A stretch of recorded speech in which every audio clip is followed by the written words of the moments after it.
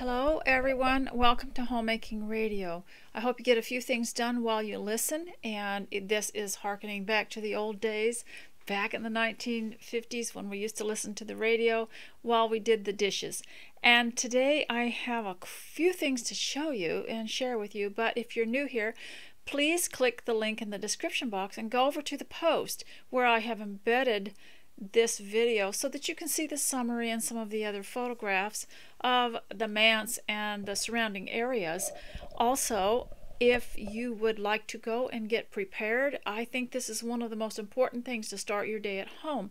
You know, at home you have to regulate yourself, and a lot of people are having to get used to this, trying to start their day in an orderly way and use the time as efficiently as they possibly can at home. And one of the things I like to start out with is telling you to go do something with yourself and get dressed and look your best and feel your best so that you can function in your life at home. Now, whether you're working at home or you're a homemaker and you're taking care of your family, you still need to do that, because even the maids of the olden days had to get dressed to come to the family home to take care of them. Now today I am also going to share my teacup with you, and it is Prairie Rose from Canada. You know, there probably isn't a country in the world that doesn't have this wild rose growing in their country by the roadsides. I could never get it to grow domestically. It likes a certain kind of soil that we would call it poor soil, but really it's a mineral-rich soil. They like to grow in the gravel and other places out of the way. So I'm really proud of this cup because my friend in Victoria, British Columbia, sent it to me many years ago. And I did explain to you, someone had made a comment to me which was very valuable about these small handles. They were not designed to put your fingers in completely. They were designed to touch so that you could feel your thumb and your finger connect. I have had a lot of smart people say, well, why didn't they just make a flat piece? That doesn't work. This is the only thing that really works very well. And so with these antique ones, the small handles were for a reason. They really weren't supposed to be putting their fingers inside of them, and there would be a danger of it getting too hot for your finger anyway. So we drank out of these. The men drank out of them back in the olden days. And so today I also wanted to share with you because I always try to choose a teacup to go with whatever I'm wearing for the day. And today I am wearing another one of those Laura Ashley dresses that I made from a pattern.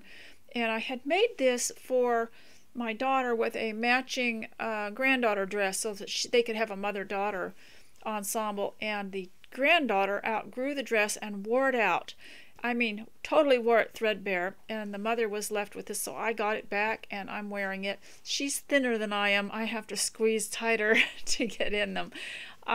So I want to show you this dress. It is kind of Jane Austen-y because I want to read something from Jane Austen today. I'm in the mood for it. So I'll show you what this looks like. Now, if you're not confident in sewing, you can find things like this to wear that are made of cotton that work so well around the house. You just put an apron on over it. It's quite long, and I'm wearing my little Jane Austen boots with it. So I'll just show you that from the back there. I can't get any. I don't have a photographer, so I can't get photographs of the sewing that I do anymore. I either have to put it on a dress form or just show it to you here. So start out with a scripture that's going to inspire you for today, and be sure that you are dressed, and because it's a way of facing the world. And I have dug a little deeper in my closet and started to get some of the dressier clothes and wear them, because where am I going to wear those, you know? And so I decided to just wear them at home. And one of my favorite things to do is to get dressed up, put an apron on it, and clean up everything. And then I have something nice to wear for dinner without having to go change. But before I launch into everything that I'm excited about talking today, I want to share my brown paper craft, brown paper challenge that I'm having with my children and grandchildren. I'm desperate today. I didn't know what to do, so I took a piece of the brown paper, as you can see, and I made a little hanger for it, and I drew a scene on it. So there you see there's a little house in the background. I painted the white area there so that I could have a canvas. And then when we all get together, we're going to have, and it's surrounded by roses. One of my favorite types of art are the old-fashioned postcards where you'd see the little house in the distance and a little road, and then maybe some garden flowers, and then in the front there'd be surrounding these larger flowers that went with the background. And I've done several of them, and I can put a link to you on the page somewhere so you can go and look at both the paper, brown paper crafts, and some of the paintings that I have done, just little ones. So when they come again, we will have an art gallery, and so they will have the experience of being able to go to an art gallery that maybe they wouldn't have before. So we'll all have art. We'll hang them on the backs of chairs, whatever we need to, hang them in the halls, and have our own art. I'll give you a picture of that. It isn't very good. It was just a rushed sample because I wanted to have my offering for today for the contest. And I have a lot more ideas, but I just don't have the time sometimes to do them. And another household hint I want you to have is you get some things in the mail. I don't have the envelope with it, but sometimes you'll get something in the mail and the other side will be blank. And on this side will be some kind of advertisement. So what I do, is I fold it like this in 3 pieces. I don't even have to tear it. And this side will be a list, like a shopping list, which I often collect as I go throughout the day. I'll be cleaning something and realize I've run out of something, or that I need a new this or that, or I need some more. Or I'll be in the kitchen working, and so that'll be my daily list. And then on another piece of it, there's 3 pieces. On the other piece, then I'll write down a list of things that need to be done today, or make a schedule. And then on the other list, I might write down ideas of sewing that that come to my mind while I'm working, of things I'd like to make. The other day I was in the kitchen. I'm wondering if I could do this with brown paper, but I was trying to push my sleeves up so they wouldn't get all wet, or they wouldn't get any kind of food on them. And I remembered that I had a pattern for sleeve covers, and I've forgotten what they're called. They were just sleeves that you put over your other sleeves, and to protect, sleeve protectors is what they were called. And I had a pattern for them, and I knew how to make them. And so I wrote that down as something that I need to do. And then there was something else that I remembered someone's birthday, and that I had to remember this month to send them something. And so you have your 3 sections, and one can be for your list and of products you need to buy or order. I would divide it into, shopping, ordering, and then the other one could be your list of things you'd like to get done today, calls you want to make. So there you have a piece of paper that comes in the mail that ordinarily you'd throw away anyway, and you probably wouldn't keep your list. So that way I'm not using up valuable list paper. My kids get me these fancy pads of list paper, and I like to use them for special occasions. So these are good. And so if you've got that, then you can throw them away after you use them once. So today I wanted to start out with a scripture that will inspire you, and I'll tell you why it inspired me. And this is from Colossians 3, Colossians chapter 3, verses 23 and 24. And I'll tell you what. I'll just read it to you and see how you accept it. Whatever you do, work heartily, as for the Lord and not for men, knowing that from the Lord you will receive the inheritance as your reward, for you serve the Lord Christ.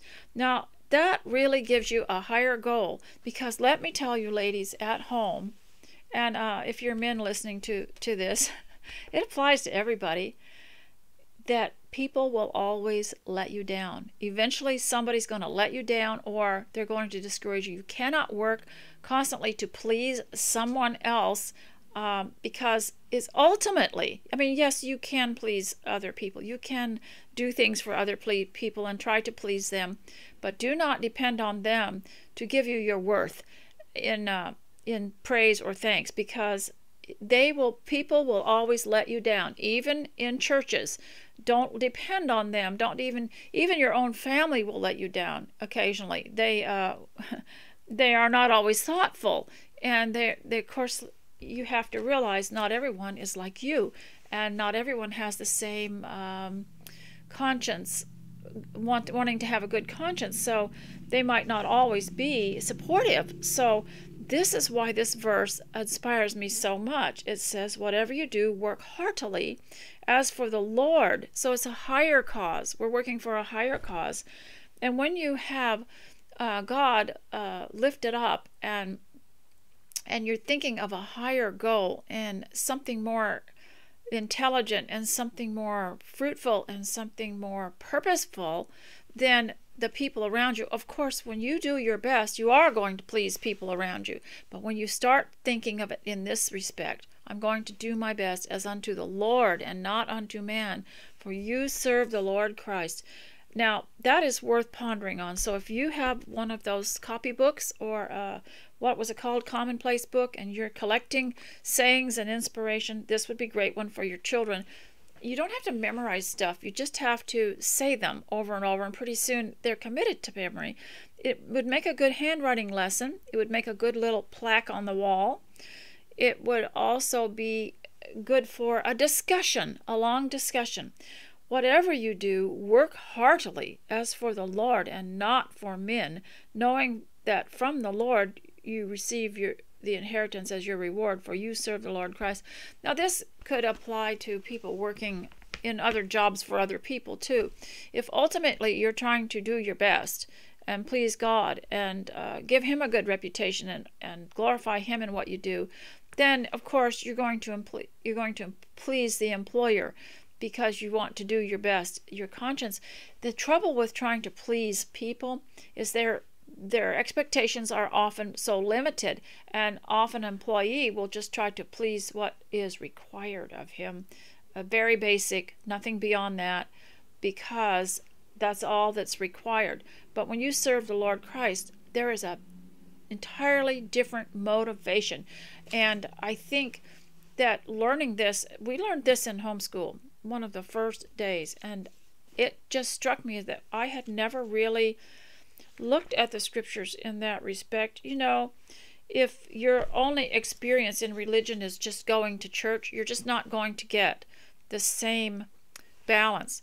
This doesn't mean you stop going to church, but it means you've got to have it every day of your life. And I had a little note here on how to I don't know why it isn't here, and it was about overcoming the after church letdown.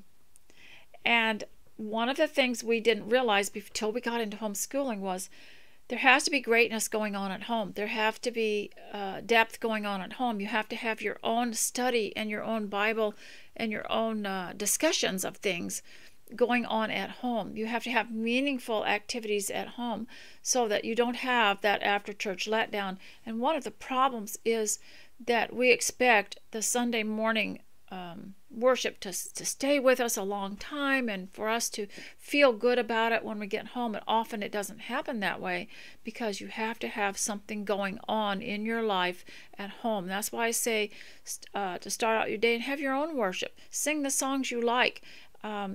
Read the verses, the scriptures that you like, and discuss the things that you like. Because, see, I've been a preacher's wife for 50 years, and I have to tell you that one of the challenges of a preacher is to appeal to a whole lot of people and make the service palatable to everybody, not just one particular interest. So the corporate worship is going to suit everybody. So they're going to have generalized sermons and generalized prayers and generalized everything, so that so everyone is served. And of course, the reason we gather is to for the memorial service, to partake of the Lord's Supper.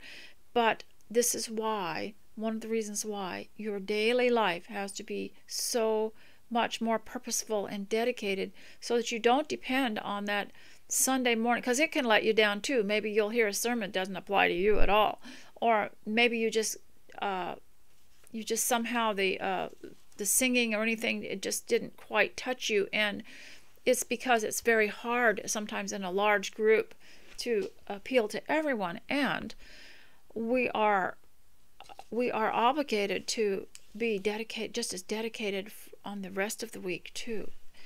So I'm going to start out also with, I talked to you last time about mind clutter and how we can get rid of the mind clutter. And some of it is, of course, the amount of knowledge that's coming in all over the place, and how to eliminate that and restrict yourself to just what benefits you, what you would like, and what builds you up. And one of the things I was discovering about mind clutter is how I call it detox. Remember, mind detox? Well, for me, mind detox is to clean up a clutter, an area of clutter that distresses me every time I walk past it. So when I get finished talking to you, I'm going to have to go and do what I'm told, and do what I told you to do. I've got some piles of things that need to be put away, and some clutter that needs to be worked through. So to detox your mind, then all you have to do is go through some clutter every day. I have a box of papers I need to go through, and I have to go clean the kitchen, and that actually relieves the mind. Now, to give children a purpose in all this, a lot of times kids grow up in homes where they feel like they're just helping their parents. They're just doing things because their parents told them to, and they don't feel like there's a real purpose in it. But if you can teach that this is going to help you develop as a person in excellence, to have an excellent spirit and to do things in an excellent way, and if you can keep a notebook for them which shows them the progress they've made in any work at home, and then at the end of a week you can get together, or a month, and get together and say, now I see you've progressed in this job at home, and I want to really praise you for that, and for that reason, then if you'd like to choose something else that you would like to try to do at home, whatever skill you'd like to learn at home with homemaking or home repair or anything, then we can go on to that. And you're not just going to have, if you get an attitude that you have the kids until they're 18 and I have to take care of them, and my main job is just to protect them and feed them properly and take care of them, that's rather animalistic. You know, you do that to a sheep, you do that to a dog or a cat. But for a child, you have to develop them intellectually and spiritually, and teach them how to be happy in a good way. And so we've gone through some of that, but one of the things you can do is homeschool them, and then they can learn so much about it. But I wanted to read from the third eclectic reader, which I have been going through bit by bit, and I had marked a place to go through.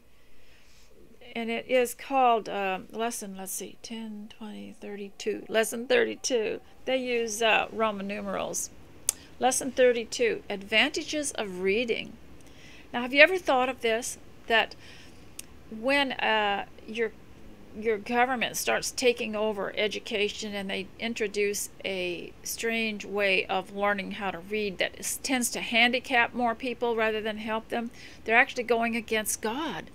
Now, this explains it right here. I hadn't really thought of this until I began homeschooling, that one of the reasons God wants us to teach our children to read and write well is because we need to read God's Word, and we need to be able to write and transfer it to other people, and we need to communicate with our loved ones, because that's part of God's will too, to honor them. So if you're writing to your parents or your grandparents, it's essential that you do your absolute best and learn to write intelligently to them, and to be able to appeal to them in a stimulating way, because young people should somehow stimulate the thinking of the older people, and the older people can pass on their what I would say their way of being settled and being good-natured and things like that they have developed over the years. We all we all benefit from each other. We benefit from the energy and the stimulation of the young, and the young benefit from the wisdom and the calmness and settledness of the older. So, advantages of reading. Rule. There's always a rule at the beginning of these chapters, and I like the rule better than I like any of the information. So what I would do is I'll just tell you, since I'm homeschooling you, and I don't care how old you are, you're not too old. And so here's the rule. When you read, be careful to articulate distinctly. Now, that was one of the rules of a previous chapter that I read to you. But listen to this sentence here. Nothing is more disagreeable and improper than to mumble the words. Now, one thing you have probably noticed in your life, even if you're very young, is that one of the purpose of mumbling words is to say something you shouldn't say and get away with it. Have you noticed this? And when we had I guess we called it the Valley Girl talk, where they would speak very rapidly and slur one word into the other, that was a language that was designed to keep parents from hearing what their children were actually saying, especially the older children. And so I love this. Nothing is more disagreeable and improper than to mumble words. This was written in 1837. You know, things haven't changed. We have the same problems to get over with. And even back in the 1800s, I was reading an old book that was talking, it was an etiquette book, and it was etiquette of the time. It didn't really apply today, but one thing did, and that was that people have to be careful about mumbling words, and that it is very rude. Well, why did they say it was rude? Because it's a way of hiding what you're saying. And you can be answering someone, and you answered, but they didn't quite hear it distinctly, and it's a rebellion in a way. So when you read, be careful to articulate distinctly. Nothing is more disagreeable and improper than to mumble words. I sometimes don't say things grammatically correct here when I'm talking, because, and I don't edit. I don't edit because it's so time consuming. My time is so limited, and I don't want to spend another hour on the post after I've already spent an hour here talking to you.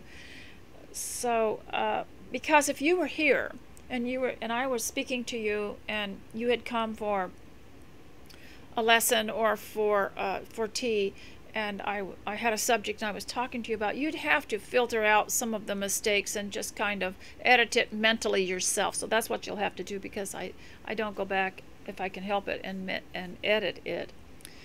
So back to the idea that I put forth, that it's God's will that we learn to read, and that's why we have to keep an eye on the reading methods of the schools, and if possible, keep your kids completely out of the school. If you took your child out of the school and they were just home, and they was just made to have a month or two free of not studying and not doing anything, and they learn to keep themselves clean, and they learn to speak distinctly, and then they learn to read again. I don't care how old they are. If they could learn to read phonetically again, this would be more valuable than all the years in school, because once you have the tools of reading and writing and arithmetic, then you can go on and learn on your own.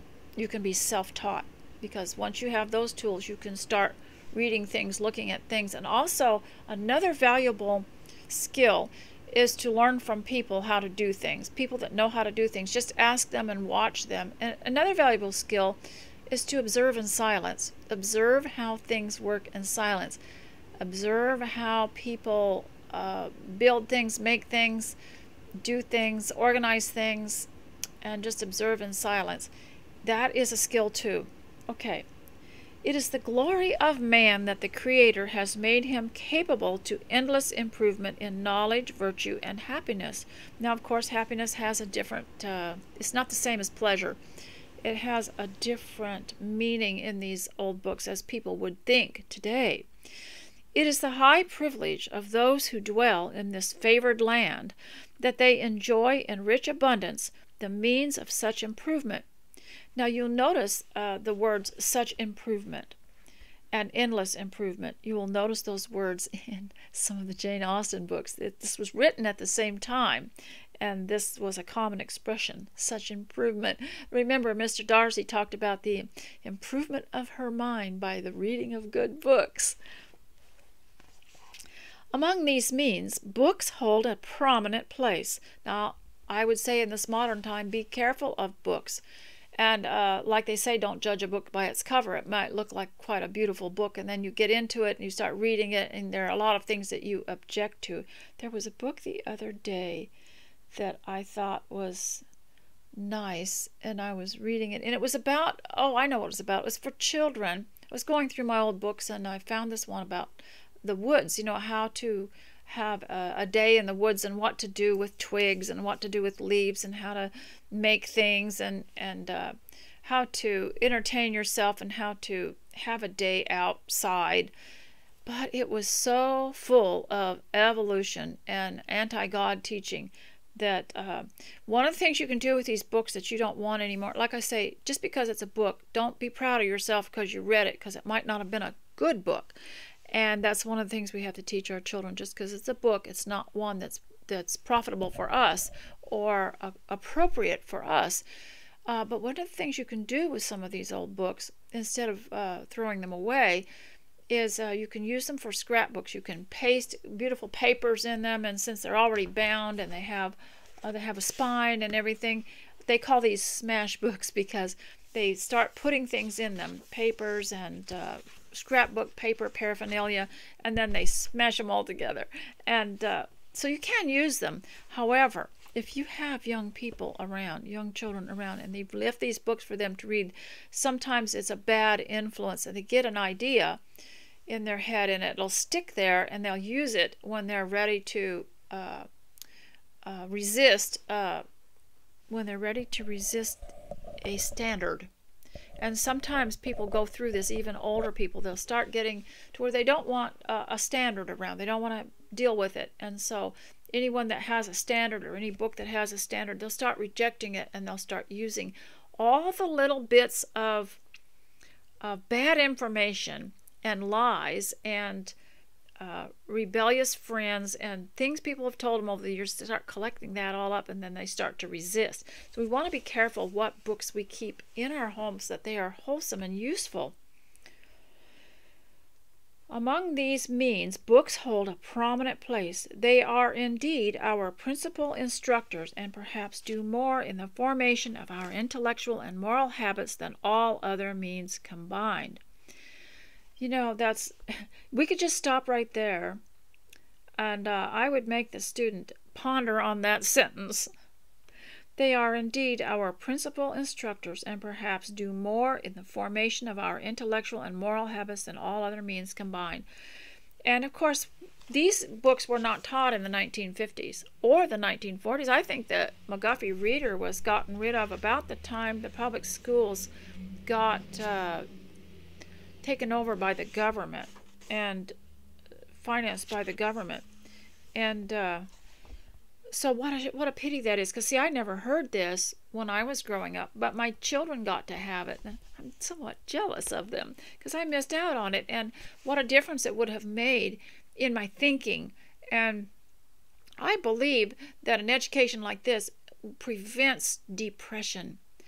Not to say that people don't get depressed who are highly spiritual or anything like that, because we had Moses, we had Elijah, we had several people throughout the Old and New Testament, but it would prevent unnecessary lethargy. As books are of very various character, some good, some indifferent, and some of a positively pernicious tendency, it is plainly a matter of great importance to make a wise selection of them and to read them with due caution. Especially is this true in regard to young persons and those whom the active duties of life leave but little leisure for reading. This is so important. Never ever emphasized to me. They would turn us loose in the library, the teachers would, and say, go read. And some of the things that were in there were not very appropriate. One book read thoroughly and with all careful reflection will do more to improve the mind and enrich the understanding than skimming over the surface of a whole library. Indeed, the more one reads in this hasty, superficial manner, the worse. It is like loading the stomach with a great quantity of food which lies there undigested. It enfeebles the intellect and pours darkness and confusion over all the operations of the mind. Oh my goodness, what a beautiful paragraph. And that is why I am reading to you this Jane Austen diet book, because I want to read it page by page and paragraph by paragraph, instead of just looking through that and think, oh, that sounds interesting. Oh, that looks good. And I do this with a lot of books because I have so many that I didn't read them all. And so I was very thankful that my children would read the homeschool books paragraph by paragraph and then get enthused and come to me where I was working in the kitchen. I didn't stand over them all the time and say, listen to this. And they were such good books that they absorbed the children's mind, and they weren't anxious to quit school. They weren't anxious to put it away. And at night you'd find them with one of those books across their chests, especially the A. Becca History and Geography book and the A. Becca science book. There was another science book put out by Christian Liberty which they really liked, and there were several patriotic type books about the history and the Constitution and the Declaration and things like that they loved because they would explain it in detail. And so that's why I'm reading this so carefully to you.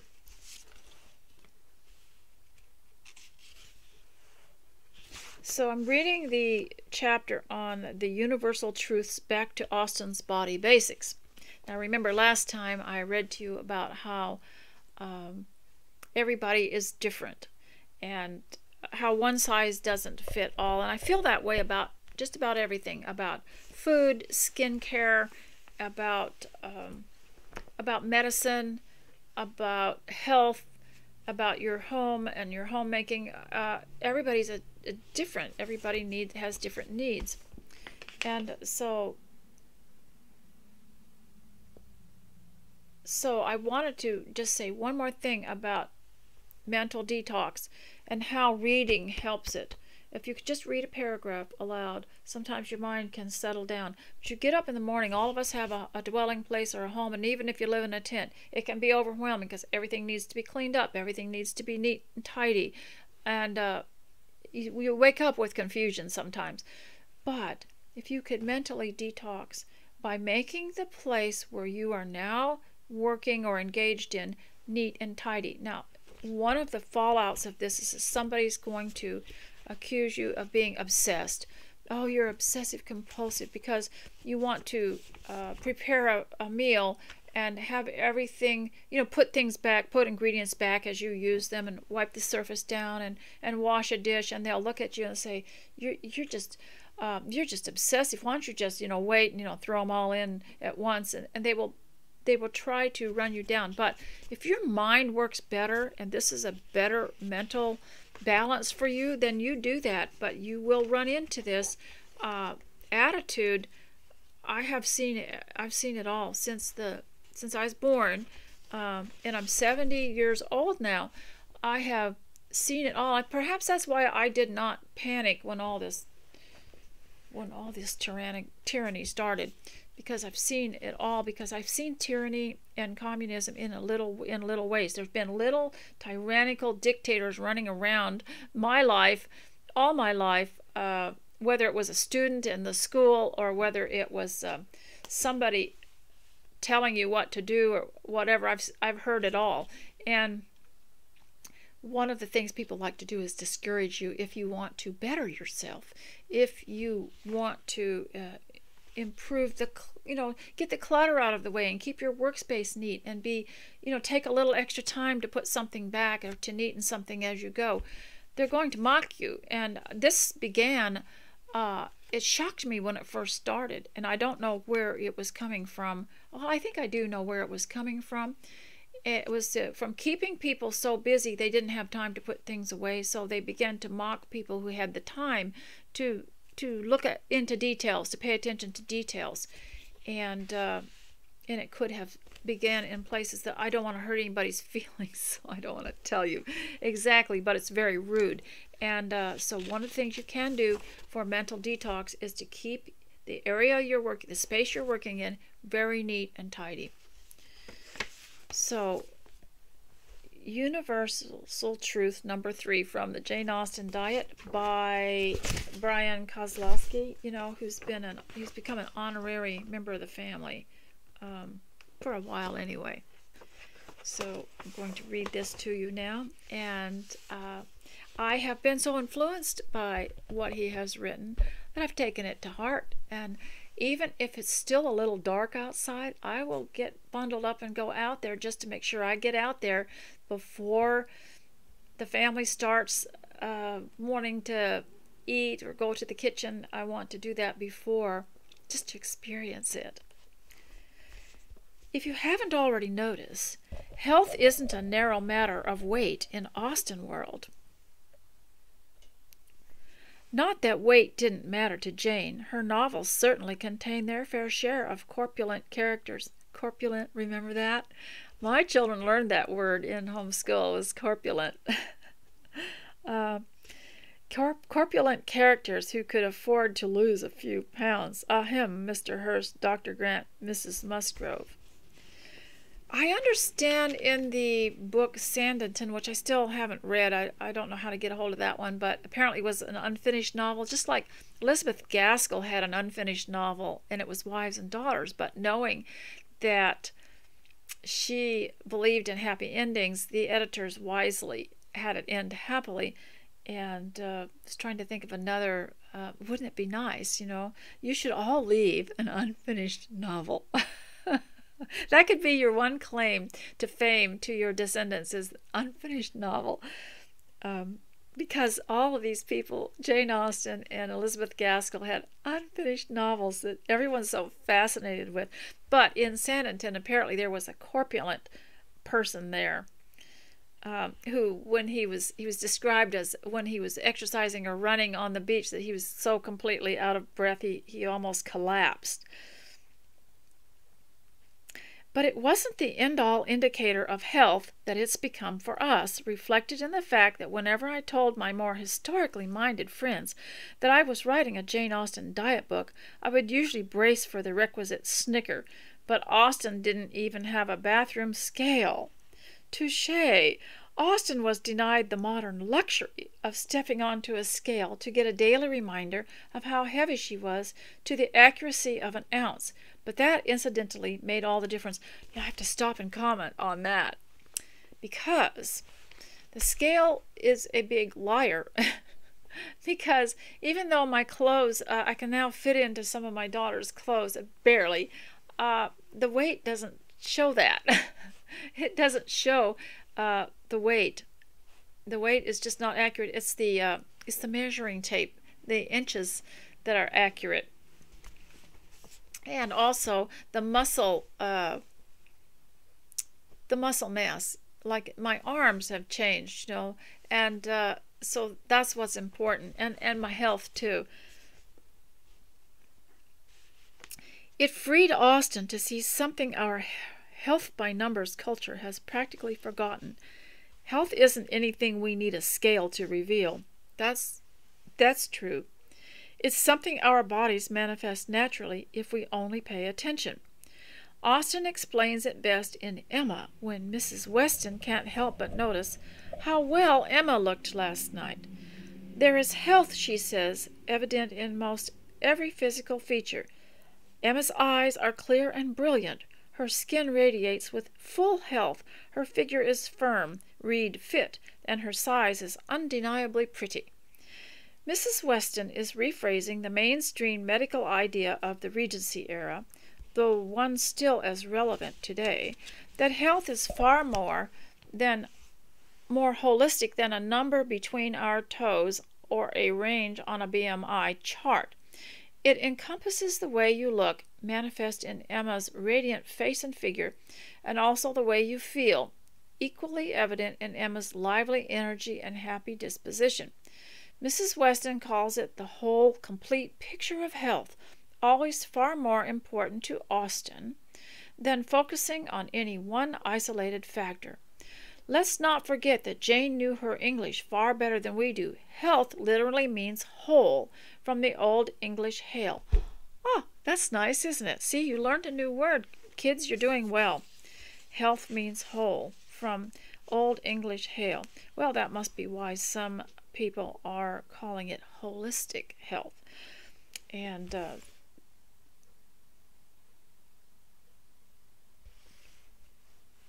so, if you ever wondered why Austen characters so frequently keep tabs on people's physical and emotional looks, this is why. They are excellent clues for determining whether they are either in health or drifting dangerously out of health, a lesson we can certainly benefit from today. Fewer guilt trips to our bathroom scales compels us to pay closer attention to our own realistic and bigger picture of health, how our clothes fit, how our skin looks, how our bodies and minds feel. This is really important because the scale can make you so anxious.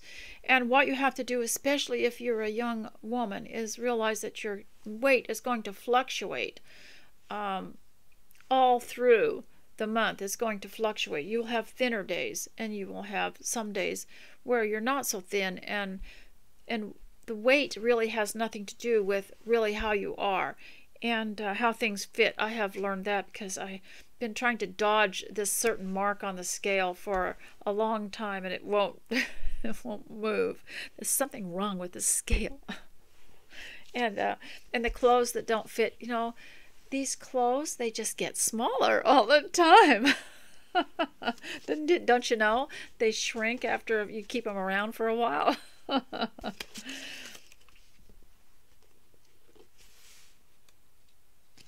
Considered as a whole and not just a number, it remains the most reliable measure of health in both Austen world and our own. So he's just saying that the way that your clothes fit and the way you feel, that is what your health is. I will tell you the whole story. Look at the whole story of your health through Austen's holistic eyes. Hop off the scale and start noticing the various body clues Jane recognized as being part of the bloom of full health. Skin. Improving in health in Austen world always entails noticing that your complexion is so improved too. Jane usually identifies this as a natural glow and enhanced plumpness to the skin, which is why gaining a little weight is oftentimes a good thing in Jane's novels. In Northanger Abbey, Catherine grows more beautiful, her complexion improved, when her features were softened by plumpness and color.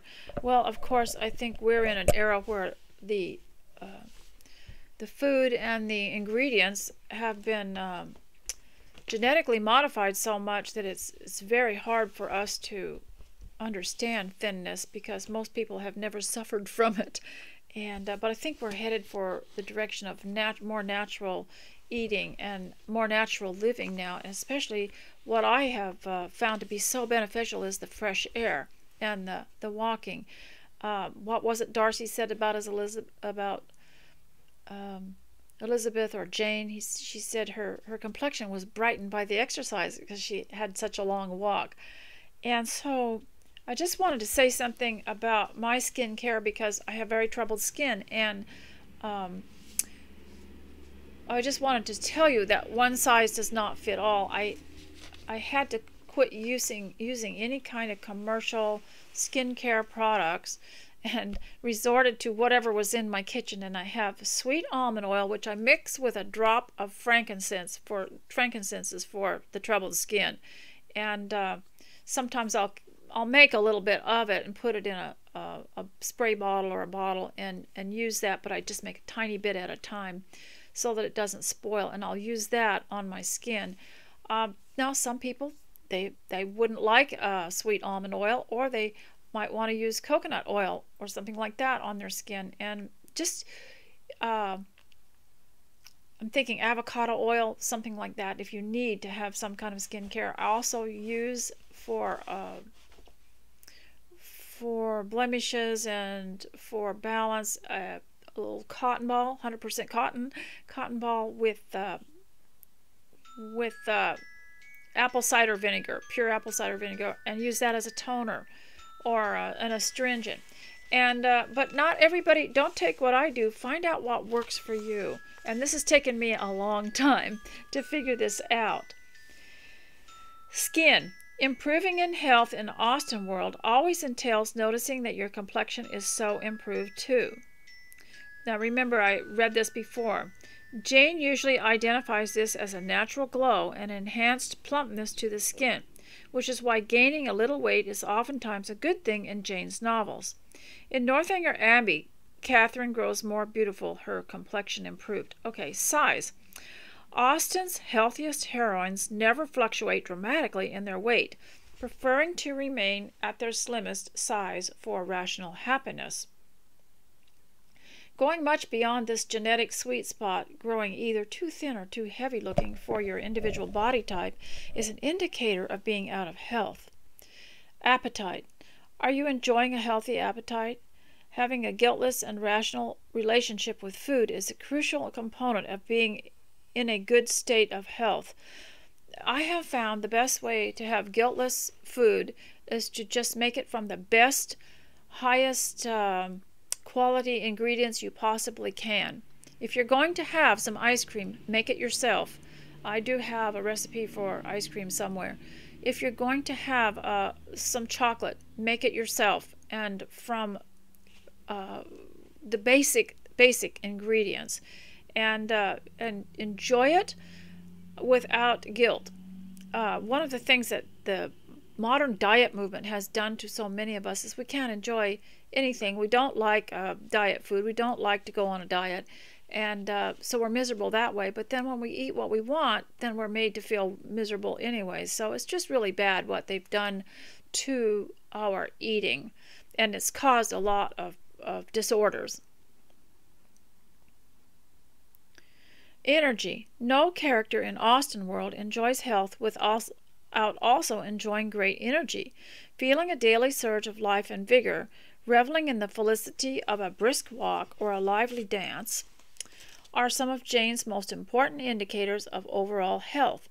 Inversely, chronic weariness and a weakened frame point just as strongly to ill health. Spirits. As health increases, so too should your mood. Good health and happy spirits are intimately linked for Jane, part of her deeper understanding of the mind-body connection.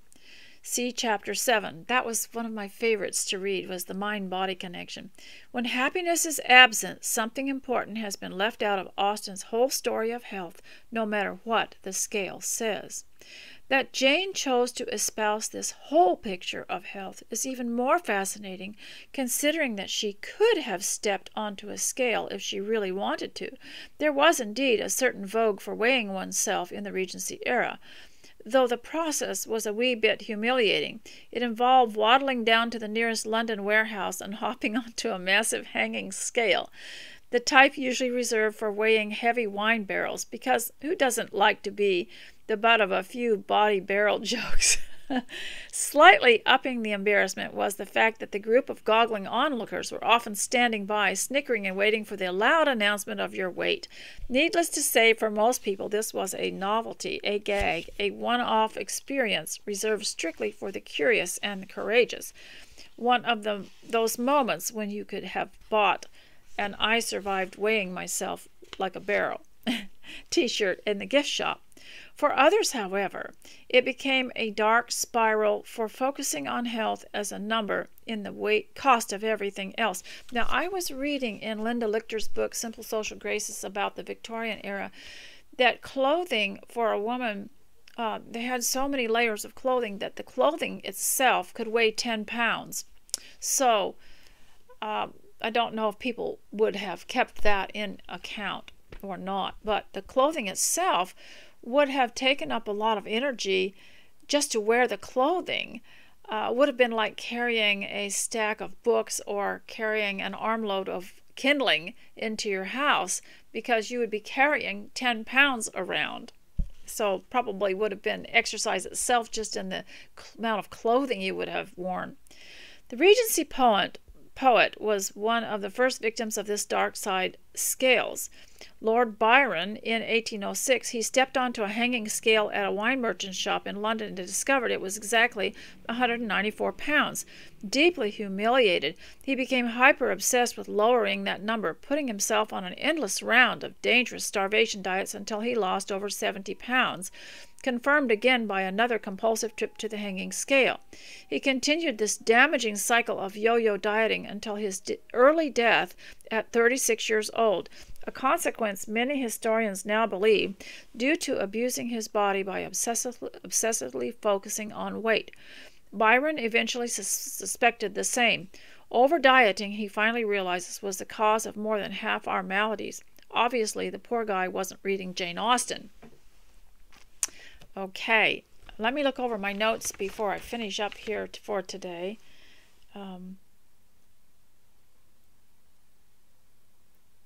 I wanted to talk, we're going to end there, and the next section is Universal Truth number 4, Strong Already. So I just want to mention a couple of things before I quit, and you can get on your day. That greatness, we always we are obsessed with the idea of greatness, and even mistakenly raise our children telling them they have to be great. But greatness, from what I've been reading in this book and in the Bible and in the old school books, greatness is the ability to enjoy the life that God gave you, the ability to be happy that you are here and that knowing that you have a purpose.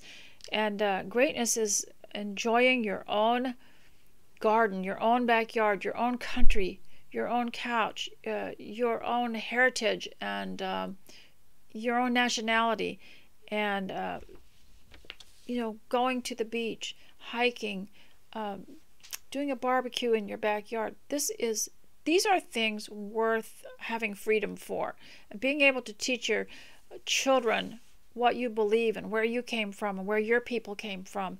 This is what greatness is all about. Learning a skill, learning to, one of my greatest things that I thought was greatness was learning to sew. That was such a blessing for me to learn to sew. I always wanted to do it. I saw my mother sewing and my grandmother sewing, and I wanted to figure out more about it. And it has been such a blessing for me, because I think every woman at home has to have something they do that doesn't have anything to do with cleaning up and the homemaking, but just doing something because it gives them some happiness. And I have enjoyed the sewing, and since then I've kind of laid off of it. I haven't done it as much. But having greatness is not about being famous and being on a magazine or being in the movies or on stage or anything like that. But greatness is like what I read to you when I first began, and it was Colossians 3 verses 23 and 24. This is a great statement. If you could somehow ponder on this and write it on the tablet of your heart, whatever you do, work heartily as for the Lord and not for men, knowing that from the Lord you will receive the inheritance of your reward, for you serve the Lord Christ. And when you realize greatness could just be in doing something well, just doing small things well, or just being nice. Just being nice. This is the kind of greatness that we need today. So ladies, I thank you for your prayers, and I thank you for coming and listening and for leaving a comment. You encourage me a great deal. And please go to the post where this is. I've left a link for you. I don't have comments on the channel, but you can leave a comment there. And so I'll see you next time. Bye.